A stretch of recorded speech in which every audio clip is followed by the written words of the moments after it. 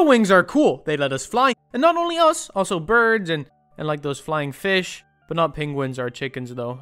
I don't think they can fly with their wings. Anyway, wings look like this, are like this, are like this, or, ladies and gentlemen, if you want some of that funk, then wings can also look like this. Yes, so I'm gonna talk a little bit about how these funky looking wings work, and I'm gonna talk about some iconic planes that used such wings. Maybe you should like name the type of wing. Yeah, I feel like it's in the title though. I feel like they'd know, right?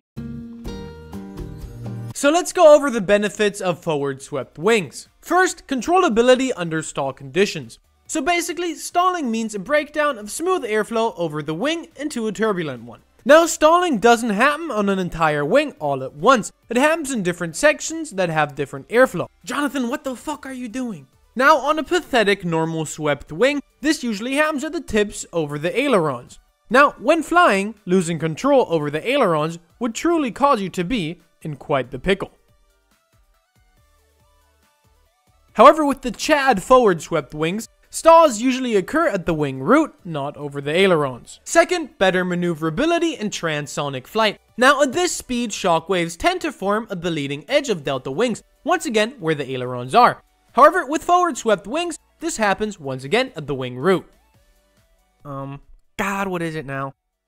Maybe you should explain why it's always at the wing root. Jonathan, look at them. Does it look like they want a lesson in aerodynamics? No, Jonathan, no. Like any cultured person, they just want to see cool fighter jets. God!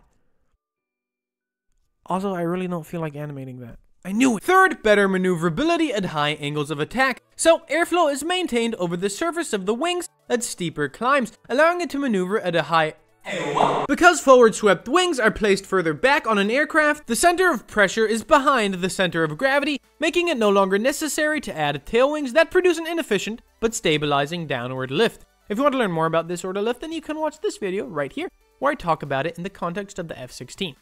Either way, pitch control can now be placed closer to the front of the aircraft by using canards.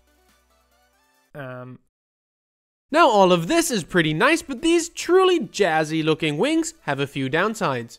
Like, they suck for stealth, they make the plane incredibly unstable, with the X-29 for example having 3 computers doing 40 adjustments per second, and the wings are twisty. And it takes a lot of different materials and a lot of designing in order to make them not twisty. So now that you have this information, let's talk about some iconic jets that had such wings. Wow, your range is pretty good. What?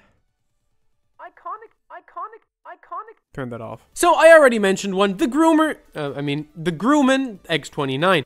So yet another member of the experimental X-series planes. I talked about some other ones in this video right here.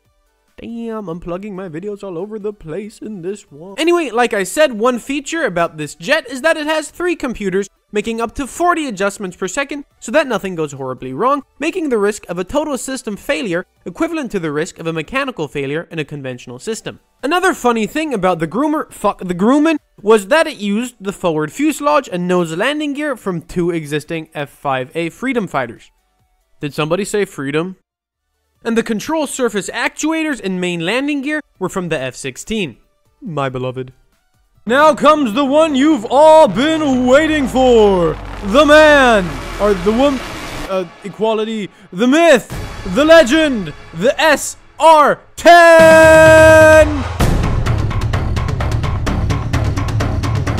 The Su-47 Bearcoot. Now, unlike the X-29, the Bearcoot was not an experimental aircraft at first. It was supposed to be a superiority fighter for the Soviets before the design later ended up being outdated. However, this nature meant that it was pretty impressive as a fighter jet. It had 2 Soloviev D-30 F6 engines, the same ones that were used on the MiG-31, that each provided 93.1 kilonewtons of thrust and had optional 2 R3D thrust vectoring nozzles.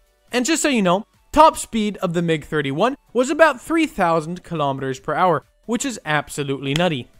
So all of this meant that the Golden Eagle had a max speed of about Mach 2.2 and was able to keep up with jets like the F-22 in terms of maneuverability, pulling 9+ Gs without structural damage. However, the best feature about this jet was that holy fuck, it looks so cool. Also, oh yeah, it has S-shaped air intakes to reduce radar signature. So yeah, I hope you enjoyed. Make sure to subscribe and press the like button. Links to the Discord server and the Twitter account are in the description, as well as some additional information. So go ahead and read that if you're interested. Also, leave a comment. I like to read them and sometimes even respond. Okay, bye!